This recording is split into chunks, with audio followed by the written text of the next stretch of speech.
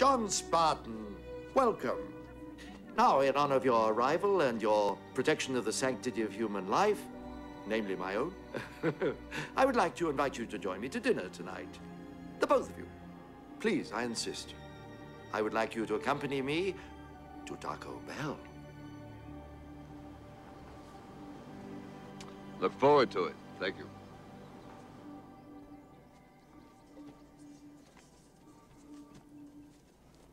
Taco Bell? Yes. So let me get this right.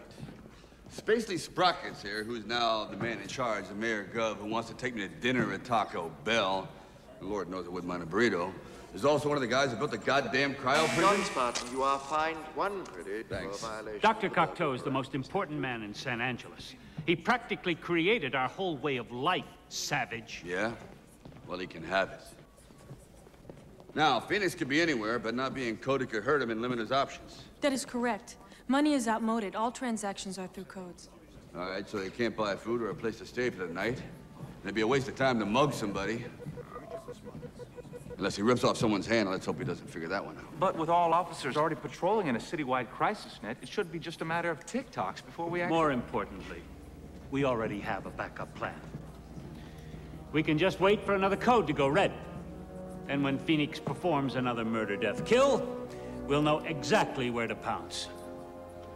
Great plan. Thank you. He likes your plan, Chief.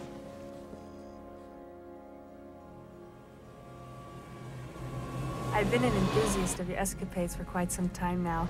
I have, in fact, perused some newsreels from the Schwarzenegger library, and that time that you took that car... Hold it.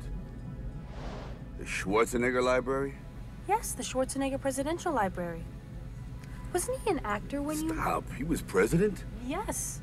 Even though he was not born in this country, his popularity at the time caused the 61st Amendment, which states that... I don't want to know. President.